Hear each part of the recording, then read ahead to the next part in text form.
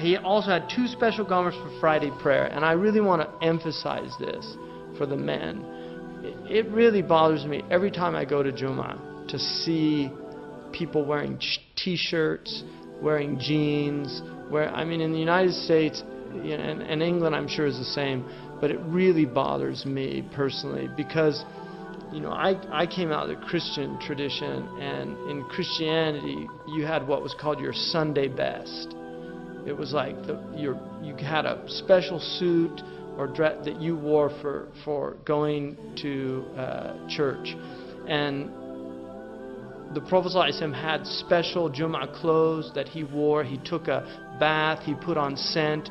Jummah should be a big day. It's not just you go to Jummah and you wear your t-shirt with, sometimes you even see them with designs and things on them, or Corolla or something like that. It's really, I find it just the degradation, human degradation of modern man, with no understanding of who he is or who she is, that you're actually vicegerents of God on earth.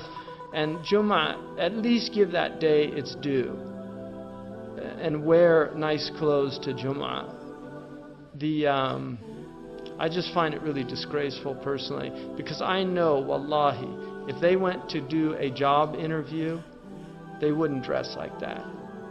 And that's what Jummah is. You're going, it's an interview with God, to see whether you're acceptable or not. So if that's all you give God, then don't expect God to give you anything back. Wallahi, ana inda dhanni abdi bi. I am in the opinion of my servant of me. And if that's what you think about God, that you're going to wear your t-shirt and your jeans to God's house on Friday, then, it's very sad. And I lived in Mauritania with Bedouin. Wallahi, never would any of those people go to the masjid, and they prayed 5 times a day in their sirwal, and they always put on their robe,